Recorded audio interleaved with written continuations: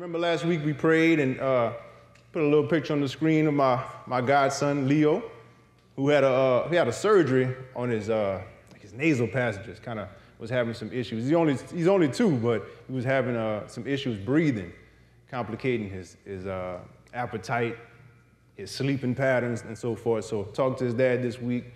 Good report. The surgery went extremely well, to the point where he's not in pain. All he's taking is Mouton and Tylenol. No need for anything stronger. So he's healing up really good. And as we said last week, and what I see is he's a type, right? He's a type of individual who is in need of prayer for health and healing. And even in here tonight, we all are in need of health and healing. If it's not you, it may be somebody that you know, a grandparent, a loved one, a friend, somebody who may not be here, but we can stand in the gap. So continuing in that same spirit from last week, go ahead and place your hand on yourself and also stretch forward your hand. We're going to pray for ourselves, health and healing, and also for those who are not here, who are in need of health and healing. We're going to stand in the gap for those who aren't here. Hallelujah. Father, we thank you tonight for healing, God. That's who you are. You're a healer, Lord God. Not just something you do, God. It's the essence of your being, Father. You healed us from sin, God. Surely you can heal, Lord God, of diabetes and pain in the body, Lord God. You can regulate, Lord God, wayward minds, Lord God, and mental illness, Lord God. There's nothing that you can't heal, God. So we stand in agreement tonight as the body of Christ, Father, asking that you would heal those in here, Lord God, in need of healing. That you would heal those in here standing in the gap for loved ones and friends who are in need of healing, Lord God. Healing and health is what you do, God. It's part of your ministry. It's part of your works, Lord God.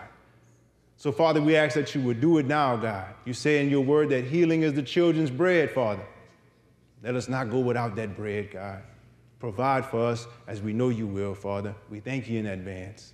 We give you glory, honor, and praise in Jesus' name. Amen. Amen.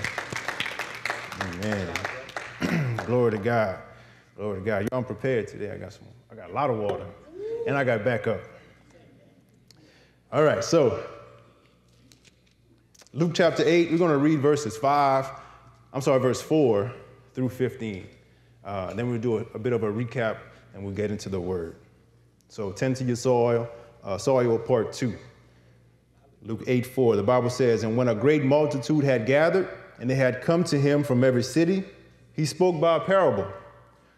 A sower went out to sow his seed, and as he sowed, some fell by the wayside, and it was trampled down, and the birds of the air devoured it. Some fell on rock, and as soon as it sprang up, it withered away, because it lacked moisture. And some fell among thorns, and the thorns sprang up with it and choked it. But others fell on good ground, sprang up, and yielded a crop 100-fold. When he had said these things, he cried, 'He who has ears to hear, let him hear.' Then his disciples asked him, saying, 'What does this parable mean?' And he said to you, 'It has been given to know the mysteries or the secrets of the kingdom of God. But to the rest it is given in parables, that seeing they may not see, and hearing they may not understand. Now the parable is this. The seed is the word of God. Those by the wayside are the ones who hear. The devil comes and takes away the word out of their hearts, lest they should believe and be saved. But the ones on the rock are those who, when they hear, they receive the word with joy. And these have no root, who believe for a while, and in time of temptation, they fall away. Now the ones that fell among thorns are those who, when they have heard, they go out and are choked with cares, riches, and pleasures of life, and then bring no fruit to maturity. But the ones that fell on the good ground are those who, having heard the word with a noble and good heart, they keep it and bear fruit with patience." Father, we thank you for your word, God. We thank you, Lord God, that your word, Lord God, cleanses us, it heals us, it leads us, it guides us. I pray that you would speak to our hearts on tonight, Lord God. In Jesus' name, Man. Quick little recap from last week. We covered several things. To begin, we understood and we looked at the scriptures that we're looking at from the book of Luke is an account of Jesus speaking to a large crowd, but it's also recorded in the synoptic gospels, specifically in Matthew and Mark, Matthew 13 and Mark 4. And the parable of the sower is often regarded as the first parable that Jesus ever taught. And this is because the book of Mark was written first, which is the oldest of the synoptic gospels. We pose the question, what is a parable? Right? All of us in here heard the word parable and read parables, but what is it by definition? I gave the definition that a parable is a short, simple story that teaches a spiritual concept or kingdom idea, often using everyday life scenarios. So it's a story that explains or uses simple things to explain larger, deeper, more complex spiritual things. Tony Evans gave a great definition of it. He says, Jesus' parables were earthly stories with heavenly meanings. Jesus took ordinary, everyday people or activities, he put them into a story's format and taught his listeners a valuable kingdom principle that used the familiar to explain the unfamiliar. So that's how we began, a parable. Our first point was a great multitude. A great multitude comes from verse, I believe, 4. This multitude of people represents how far and how wide the word of God is to reach the earth, or in the earth. As verse 4 says, they come to him from every city. That is the visionary path of the gospel of Jesus Christ. It is to reach into every city. Quite literally, the words of Jesus was and still is purpose to reach every city, every state, every country, and every nation. And that truism, as we talked about last week, remains today. As we embark upon this study of the parable, the sower, this multitude, we are that multitude, myself included. Point number 2 was a sower. We had the multitude, that's who Jesus was talking to. And then we also looked in the book of Mark. Remember, we said Mark told us exactly where Jesus was. He was in the boat because the crowd was so large. He got into a boat, paddled out a little bit, and was able to be in the water on the boat with the crowd in front of him on the shore. So that way he can see everyone before him, the whole crowd before him. Like the Bible said, he sits high and looks low. That's a depiction of where he was. He was elevated. He was able to see every soul in the house, to see every soul. Not only visibly see every soul, but to see the need of every soul that was on that shore. And the same reigns true today. He sits high and he looks low. He sees even those who want to just stay in the foyer and receive the word. He sees you. He sees your needs. The sower.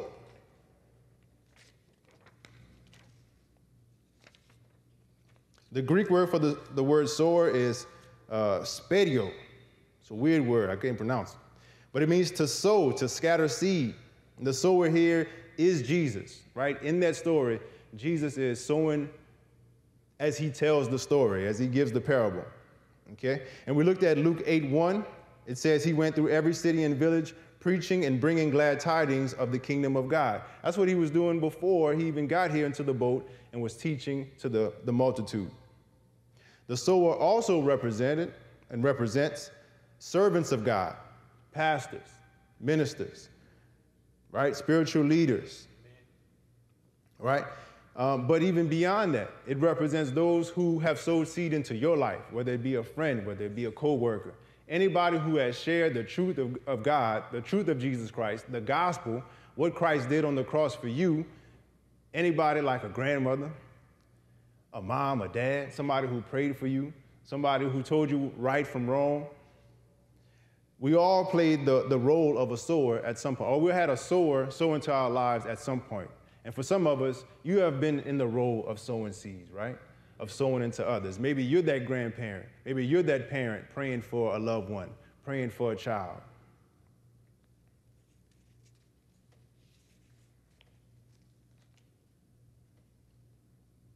And thirdly, we talked about his seed, okay?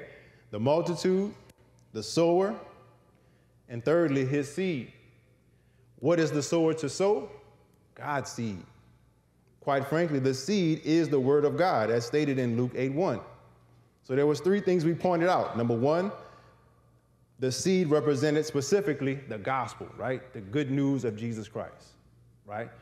If we're saved by faith, we apply our faith to what? The gospel, what Christ did on the cross. That's what saves us, the work of the cross. That's the good news of Jesus Christ.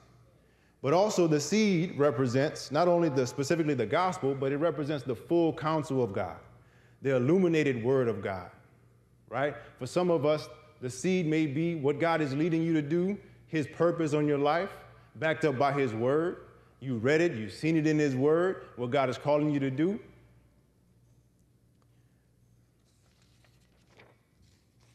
And thirdly, before we move on, we said specifically, if the seed is the word of God, whether it be the gospel or the full counsel of God, that is what we are to sow.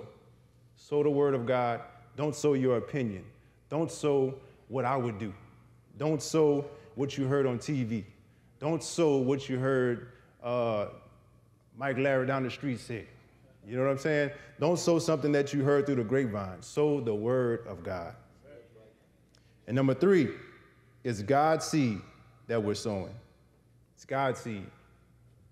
It's God's seed that we're sowing. We talked about Simon who wanted to buy the power of the Holy Spirit. God's seed is what we're sowing, and it's not for sale. Amen. We're not sowing selfish ambition, not sowing hidden motives, again, not sowing our opinion. A seed has everything it needs to begin new life. It is in the same manner, God's word is complete. It's lacking nothing. It'll be here forever. Heaven and earth will pass away, but God's word and his promises will last forever. It's an enduring word. It endured the many times we rejected it, but we all have rejected it at some point. Whether it be the gospel the first time you heard it and it fell on deaf ears, or whether it be a word in due season that you didn't want to hear. God's word is complete. God's word has power. Okay? And then number four, we wrapped up on the first type of soil. We talked about soil, rather, I'm sorry. We talked about soil, and we said what soil represents. Soil in this parable represents the hearts of men, specifically the condition of the hearts of men. As we get into it tonight, we're going to talk about four different or varying types of soil. Stated in a different way, there are four different conditions that the seed of God's word can be sown into. Four different conditions of our hearts, the hearts of men. And we pointed out that it was noteworthy that everything that we talked about, all the different components of this parable, remain the same. They're inchangeable. They're not varying, except the soil. The multitude is the multitude, no matter the setting. Whether it was Jesus in the water, looking at the shore, and everybody before him, ears open, ready to hear the word of God, or whether it be in a setting like this, or whether it be in a setting of prison ministry, whether it be in a setting of rock the block, evangelism ministry. The crowd is the crowd. The multitude is the multitude. It stays the same. The seed is the word of God. It's unchangeable. It never changes. And the sower is the sower, whether it is you or whether it's God or whether one of his servants, whether it's you being led by God to sow a seed.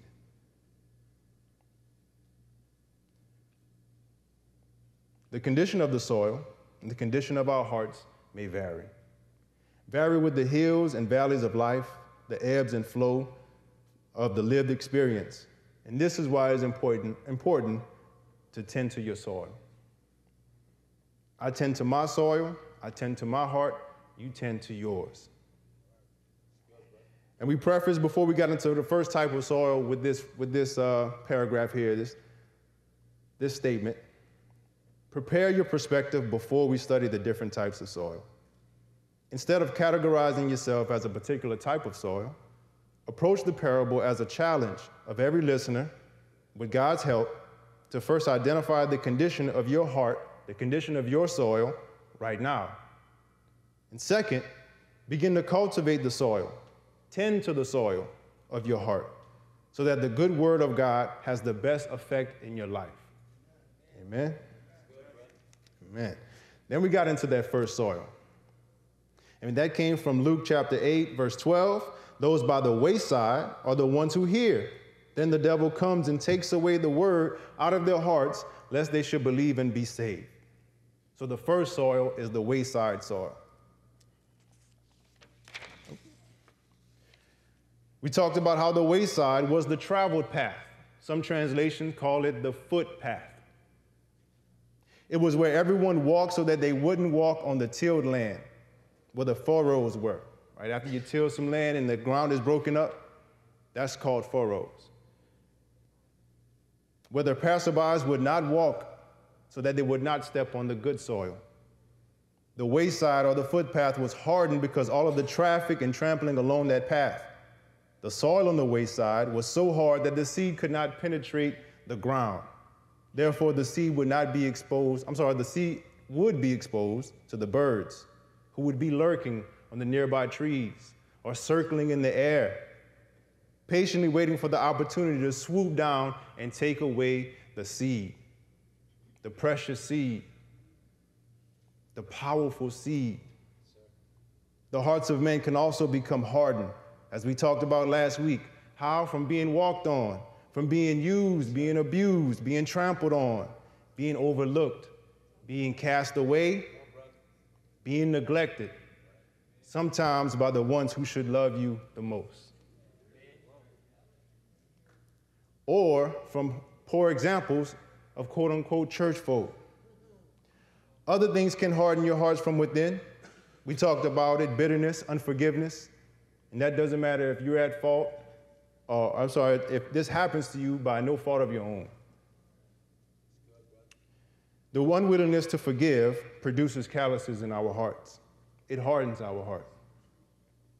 Jealousy and envy, being so jealous that you can't be happy for a person, another person, a brother or sister in Christ, a co-worker at work. It hardens your heart. The wayside soil, or the hard heart, hears the word but does not respond to it because of the hardness of the soil. So what happens? The seed of God's word does not penetrate the hearts of these individuals at all, whether it's from being trampled on and being used, being abused, whatever it may be. The gospel can't penetrate.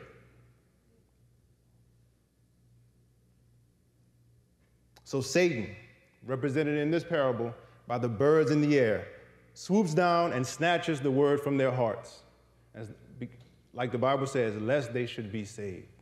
He snatches the word, eliminating that opportunity. I'd like to point out again that even the wayside soil, they did what with the word of God? They all heard it. But it had no effect because of their hard hearts. And again, we got to look at it from a perspective of, you may not be in that place now, but there may be some in here tonight that you are. Whether you are or you have been, I can with confidence say that we all have been in a place where our hearts were hard. By way of self-introspection, look within. It may not be now, it may be when you first heard the gospel. I can recall my story. The first times I was being invited by my mom to come to church, to come to Bible study, I had other things to do. I wanted to go work out. I had to go to Reds. But I praise God that he didn't give up on me. I praise God that he didn't, and he's not giving up on anybody in here. So the wayside soil, hard heart, the word doesn't penetrate, doesn't have an effect on this heart. But there's hope. Amen. Moving on to the second type of soil. Rocky soil. The Bible says, but the ones on the rock are those who, when they hear, they receive with joy. Now we have a reaction. And these have no root. They believe for a while. And in time of temptation, they fall away. The conditions of this soil is sufficient to get the seed started. It germinates, it develops and develops, but there is nowhere for the root to go. The root is unable to spread down towards the damper soil. You see, the further that the roots of the seed grows down is where there's more moisture. Although the layer of rock is not visible on the surface, it hinders the seed from fully developing deep roots. And when the sun's warmth intensifies upon the seed, it begins to dry the surface of the soil, and the plant dies from a lack of moisture. You see, the seed that fell on the rocky soil sprouts quickly because the soil is warm. A seed needs warmth. It needs the right temperature for it to begin to break that seed and begin to germinate and grow. That condition is there. There's a bit of warmth there, but its roots cannot penetrate deeply into the soil because of the layer of rock beneath the surface. So the temperature, when the temperature gets hot and the climate becomes dry, the sprouted seed only withers and dies. The seed withers because the layer of rock heats up, causing the moist, nutrient-dense soil to dry up also. Now, the seed cannot get its necessary and needed nutrients, needed to grow deep roots that can withstand unfavorable conditions. This soil lacks water and favorable temperature for growth. In other words, the initial temperature is right for it to germinate and begin the growing process. But because that layer of rock that is right below the surface that we can't see starts to heat up and dries up the moisture, it lacks enough moisture to really grow. The water is the way in which the nutrients in the soil is transported up the roots of the plant to deliver its nutrients. Now, Luke 8:13 says that the rocky heart hears the word of God and receives it with joy. Again, we see a reaction to the word of God in a good way. Receive it with joy. When reading or sitting under the preached word of God, there are ways a soul can respond. A few examples. For some, you realize how sinful you are. You realize how far from God you are, or how you have been. And you begin to weep as you understand the burden of sin and unrighteousness. You weep in repentance of your sins as you turn to your Savior. Anybody been in that place? Anybody have that response to the word of God before? Or what about for others? Maybe you've been in this place as well. You had this response. Where you lift up your voice with a voice of triumph from a heart of understanding that Jesus won it all on the cross for you, defeating sin and washing away your shame and guilt. Though you were counted as a two-time loser, now through the work of the cross, your soul sings 1 Corinthians 15:57. Thanks be to God who gives us the victory through our Lord Jesus Christ. This represents those who respond with a voice of triumph. They shout, they scream, glory to God. They look good in worship. Again, some weep. But that is what is seen above the soil. They hear the word of God, they receive it with enthusiasm, but that is as far as it goes. They do not become established in the faith. That's what the roots of a plant does. It establishes the plant. The rocky soil, those who are content with only being a hearer of the word and not a doer of the word. There is beginning growth, but below the surface, nothing develops. They are joyful in the discovery of God's truth. They are excited, and it influences their life to a degree. In other words, these are fair weather Christians. While they receive the word with joy, they fail to grow deep roots in God's word, fail to grow deep roots in his precepts, in his promises. They react well, but fail to believe deeply. They fail to act on Psalm 19:11. They fail to hide God's word in their heart. And the joy that had abruptly ends because of difficulties and persecution. When hard times come, because of the undevelopment of their faith, because of the shallow roots, they fall away. They fall away. And again, this represents the heart that receives God's word, rejoices in it. But as soon as the temperature of life heats up, they fall away. How can the temperature of life heat up, you say? Maybe it's in the marriage. How can things heat up in a marriage? Arguments, disagreements, stubbornness on both sides. Get on each other's nerves. What about finances? Not making as much money, something changed on the job. Not having as many clients in your business.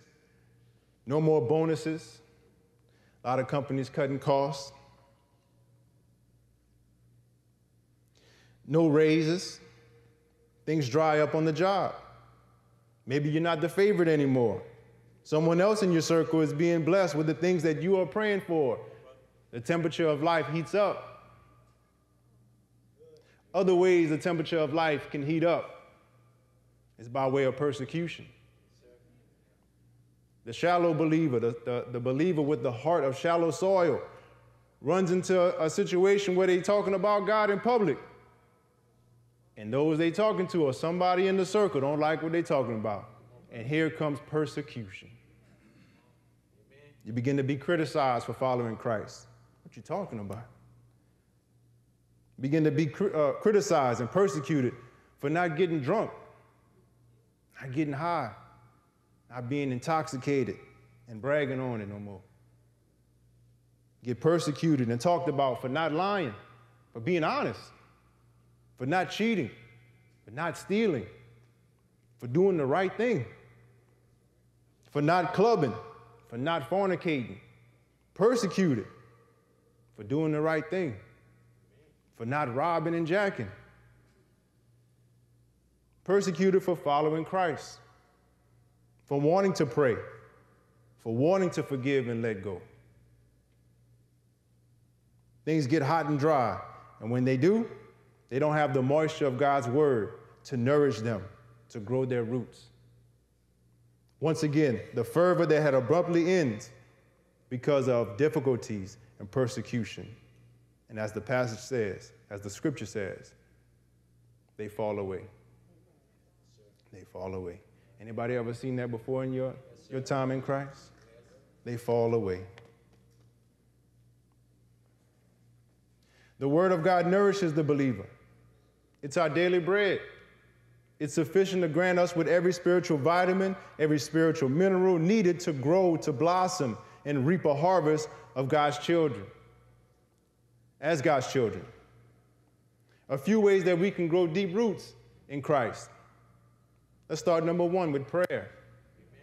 More prayer, more power. Spend time in prayer. Spend time talking to your God. Pray for yourself. Yes, pray for your family. Pray for others.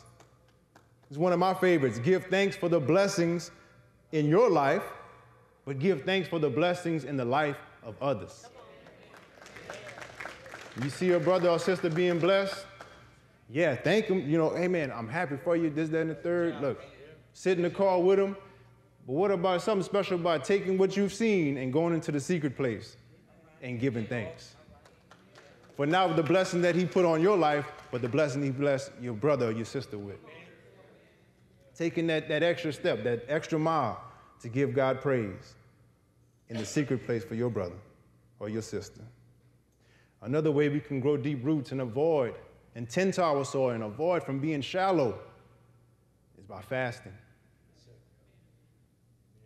What fasting does, it decreases our fleshly desire and our desire to be shallow or being content with being shallow. And it increases our awareness in God's word. Prayer and fasting is a great way to grow deep roots in Christ. And that is the rocky soil, the seed that fell on rocky soil.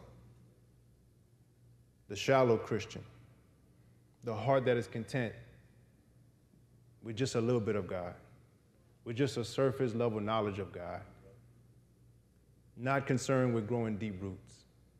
When I was studying this, I saw the person who got saved yesterday but want to be teaching and preaching and leading something. This is why. Because when persecution and temptation comes, they fall away. This is why we avoid that. Now let's talk about the third soil, the thorny soil. The thorny soil. Remember, when we look at these different types of soil, these different conditions of the heart, examine ourselves, whether we are here now, whether we have been in this place before, and where we want to be moving forward. Luke 8:14, now the ones that fell among the thorns are those who, when they have heard, they go out and are choked with cares, riches, and pleasures of life, and bring no fruit of maturity. The seed planted in the soil among thorns, they germinate. They begin to grow. The seed has enough moisture and warmth to begin the growing process. The soil is plowed deep enough for the seed to spring up, or as the Bible puts it, to go out of the soil and develop a small plant. But perhaps the plant even blossoms into a beautiful flower. The thorny soil has enough nutrients for the plant, for the seed, to actually flourish to a degree. But invasive thorns also grow with the seed. And just as the seed blooms, the thorns bloom. The thorns grow also. This creates a competition for the nutrients in the soil. Remember that moisture and the water in the soil is what transports the nutrients from the soil. That's why a lot of people compost and do those type of things and put scraps from vegetables, scraps from fruits and food, those type of things that are nutrient dense. They put it in their soil, it decomposes, and now you have soil that is nutrient dense. The competition between the thorn and the seed, they're competing for the nutrients in the soil. Both the seed and the thorn need the same nutrients to survive. Physical thorns have sharp points that cause pain. If we touch them, yeah.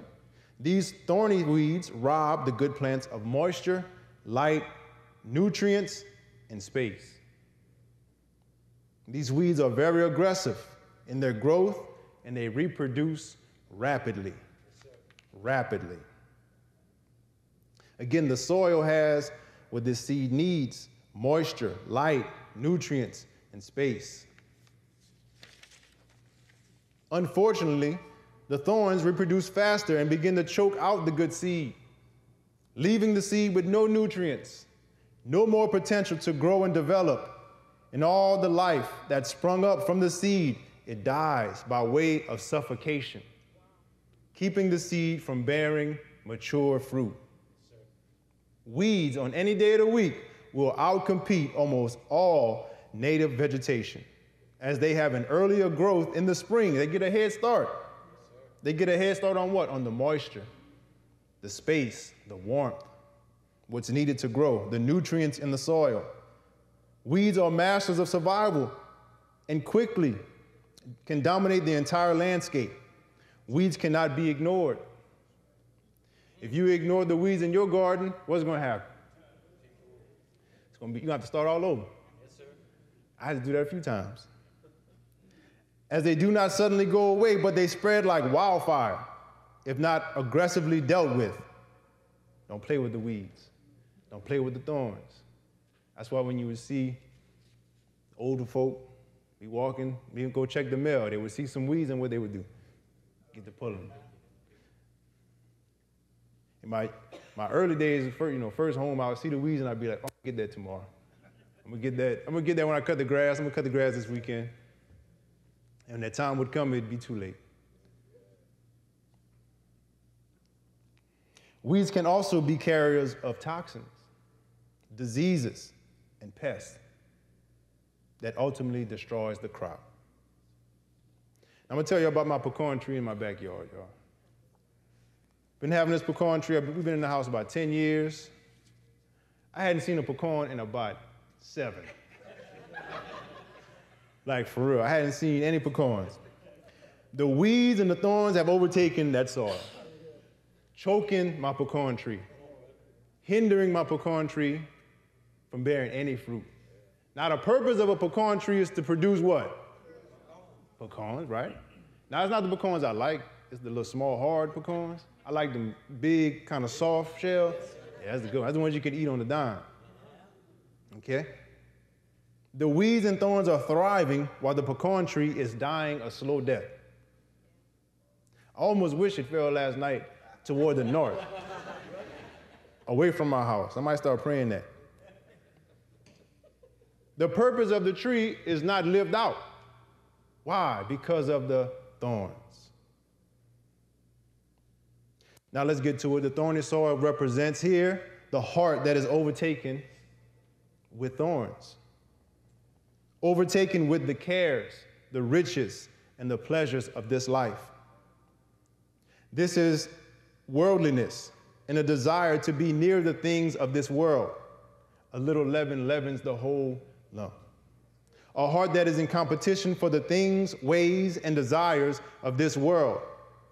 As 1 John puts it, specifically chapter 2, verse 16 and 17, for all that is in the world, the lust of the flesh, the lust of the eyes, and the pride of life, is not of the Father, but is of the world. And the world is passing away, and the lust of it. But he who does the will of God abides forever. The world is passing away, and the lust of it, just like my pecan tree. A thorn is a symbol of the flesh, and that God is not enough. Thorns are symbolic of a lack of trust in God and a lack of faith in God's faithfulness, faith in his promises, faith in his word. Thorns will consume our love for God, replacing them with an idol to devour our thoughts and emotions. Thorns always choke and suffocate the word of God in the heart and do not allow it to come to full fruition, causing us to not bear fruit of a God-led life. Now, because God is in control in this heart, because God is not in control of this heart, the thorns are. Like my pecan tree, he's not in control. He can't do what he was made to do because of the thorns. I'm going to get to it one day. Thorns are a detour, a wrong path to follow, and they have severe consequences for the health of our heart. They have overtaken this heart, the thorny heart. Now, I have a question here. What is that competition for your heart and causing you not to bear fruit? What is choking out the word of God in your life, competing with the nutrients of God's word, of God's spirit? What is at competition with you for the things of God? Hindering you from producing, hindering you from being and doing what God has called you to do. Whether it's your overarching purpose on your life or something specific he's purposed on you in this season for you to do, an assignment. Is it the drive, desire, and love to make money that's choking out and competing with the nutrients of your heart? Is it the pride of your accomplishments at work, in life, or even your accomplishments at church? Is it pride that is competing with your heart and wants rulership and wants the nutrients? Is it the things and people that your eyes lust for? Is it the things that satisfy your flesh? Acceptance, approval from others, what other people think of you. Is that at competition with your heart? I have a little insert from a devotional that I read that I think is pretty good. Listen as I read. It says, the thorns stranglehold on the plant strengthens. So the stronghold that's on the plant from the thorns, it strengthens. And the plant is choked more aggressively as it is suffocating by the compression of the thorny weeds. The new plant is grasping for oxygen. It is struggling to receive sunshine from heaven and is dying of thirst as it is robbed of life-giving water from the soil. The thorns are multiplying at a staggering rate, and the tender plant is being overwhelmed and slowly killed by suffocation, lack of care, and starvation. Finally, the plant is crushed under the weight of the thorns, and of all potential for fruit vanishes as it withers and dies. It is killed by strangulation and an aggressive invasion of its life support system. May God help us to never allow these thorns, these cares of life, these things that are competition for our heart, to suffocate the word of God from our hearts. Give God some praise. Amen. So again, let us examine the condition of our hearts. Let us tend to our soil. Is it not the reason to uproot? Is it not the season to uproot the weeds in your life? Is it not that season right now? To rid the garden of your heart of the weeds and the thorns that are seeking nutrients, the false cares that compete with your trust in God? Is it not time to uproot those things?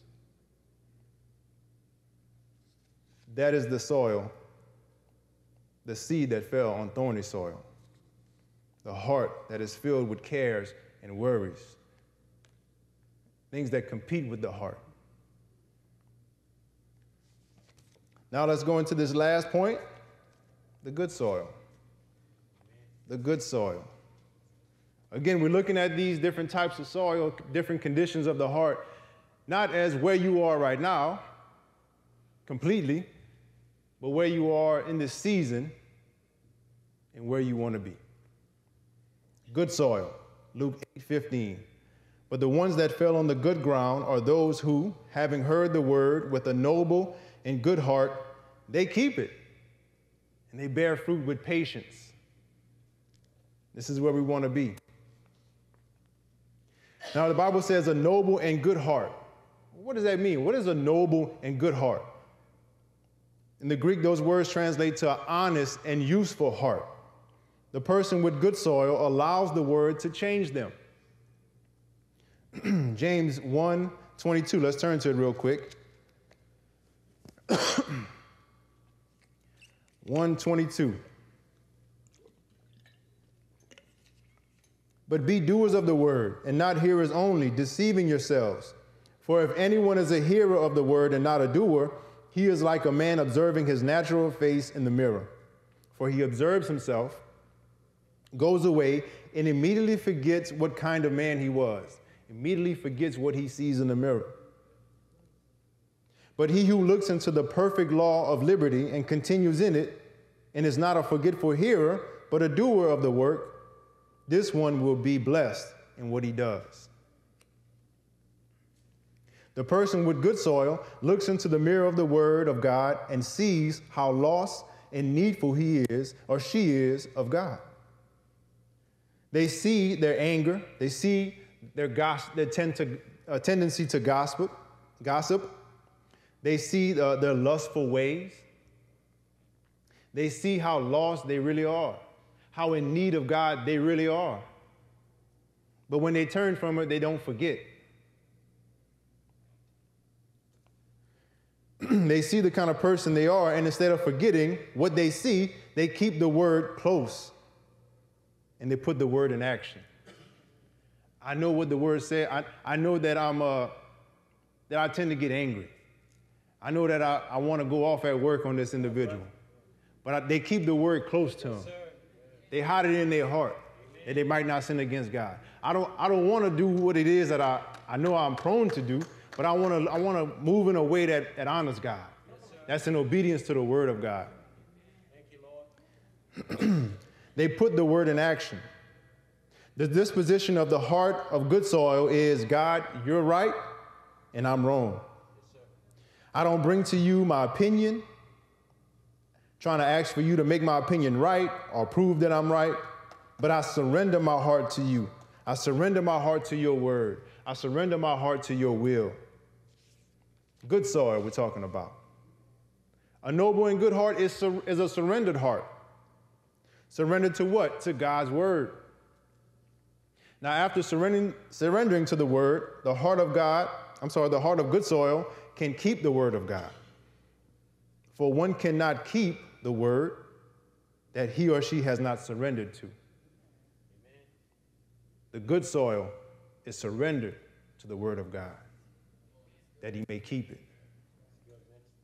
To surrender is to willingly allow one to rule or to reign over your decisions, well-being, and direction of your life. To keep in the Greek means to keep secure, to hold fast, to keep a firm possession of. I can't keep the word if I'm not surrendered to the word of God. It can't have ruleship and lordship and reign in my life if I'm not surrendered to it. Not to be like a shallow Christian who will read it, but it doesn't go deep. You allow the word to develop, to grow roots, to hide it in your heart. To keep or to surrender to God's word gives the connotation or the idea of obedience. The heart of God, the heart of good soil obeys God's word. And lastly, the heart of good soil bears fruit. It reaps a harvest that is 100-fold. This is the heart of good soil. And it bears fruit of holiness, of love, of joy, of peace, of kindness, of faithfulness, of self-control. It bears fruit of godliness. Good soil. That's where we want to be. Surrender. Obedient. You can't be obedient to what you don't surrender to. You can't keep what you have not surrendered to. The word can't develop your heart and grow unless you surrender. It can't bear fruit unless you're surrendered.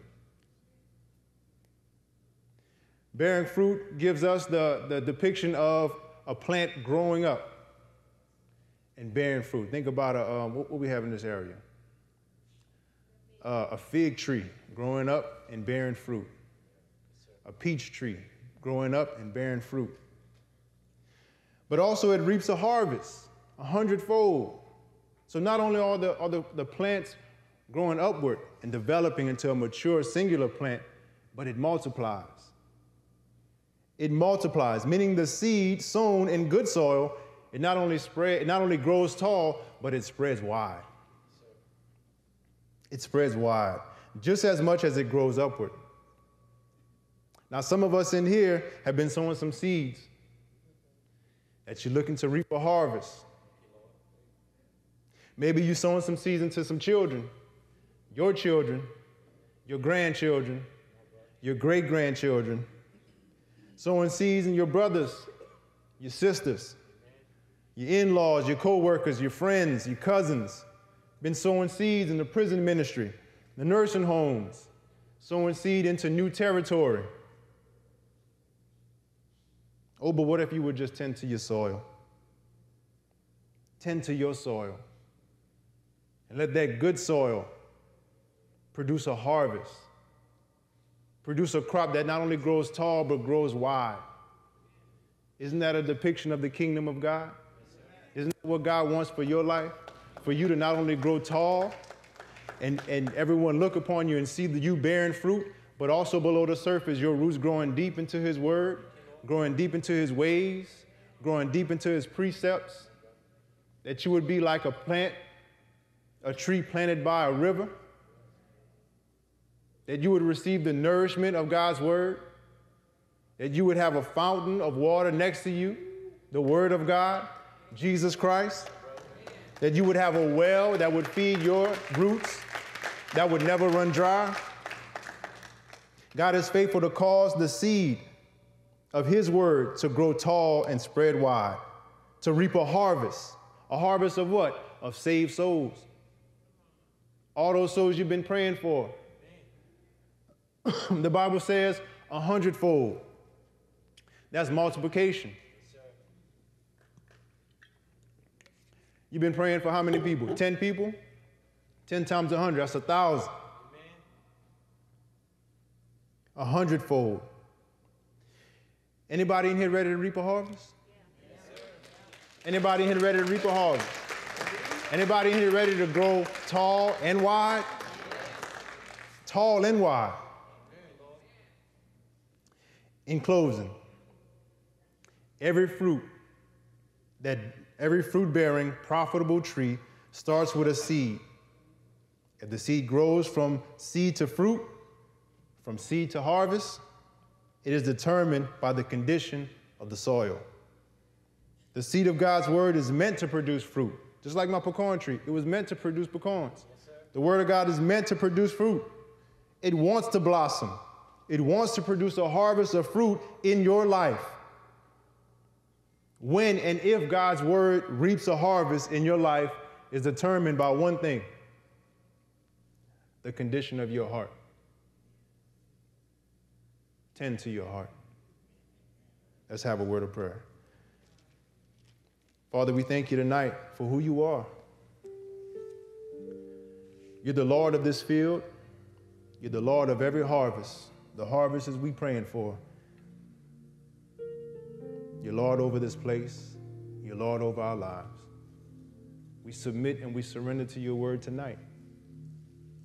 Now, by way of your Holy Spirit, I ask that you would speak to every individual here tonight, myself included.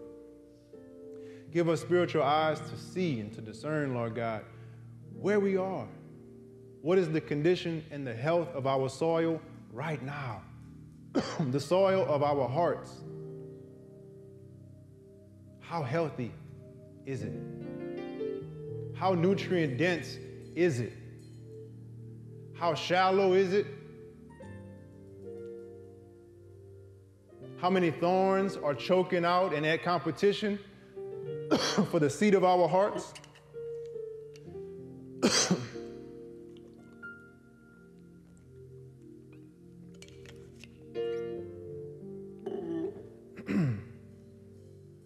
Father, we ask that you would guide us tonight, each individual. Give us eyes to see where we are.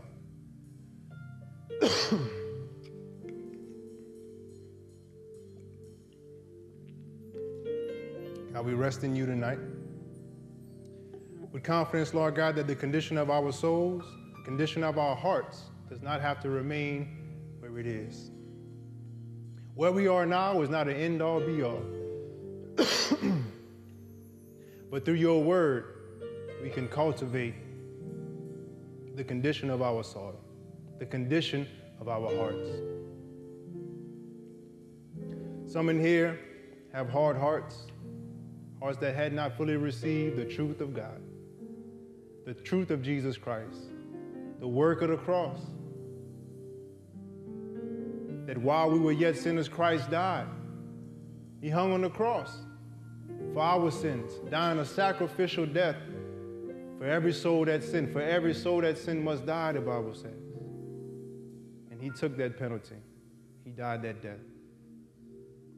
And some in here had not believed that.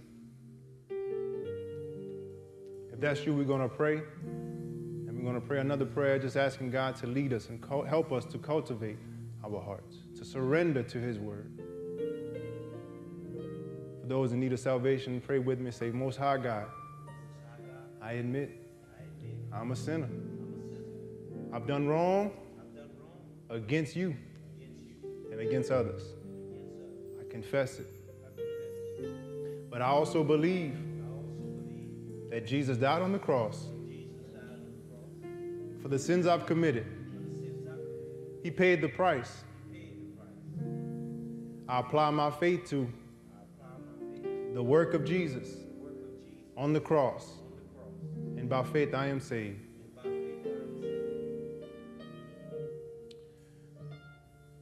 Every head bowed. Go ahead and just stretch forth your hands real quick. We just want to receive the work of God cultivating our hearts. Father, I thank you tonight for every heart here, Lord God. I thank you, Lord God, that you never leave us unto ourselves, God.